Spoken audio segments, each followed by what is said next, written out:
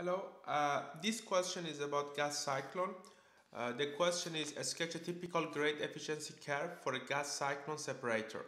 Explain what the curve represents. Also describe the meaning of cut size and mark it on the curve.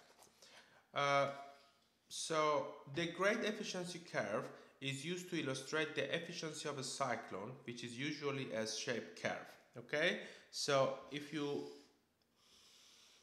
plot here on the y-axis, if you have the grade efficiency Gx, and on the x-axis you have particle size, okay, grade efficiency curve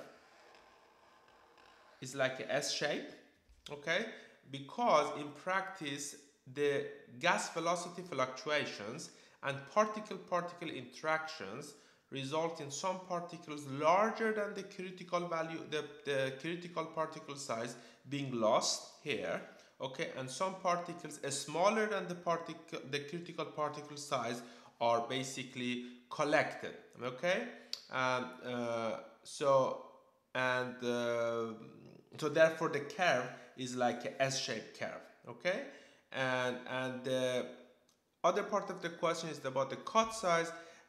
Is about the particle size for which the grade efficiency is 50%. Okay, so let's say here that is 0, let's say this is 1, this is 0.5. The particle size for which the grade efficiency is 50%, that particle size is called basically cut size, or sometimes as equiprobable size, because this is the size of the particle which has a 50% probability of appearing in the coarse product.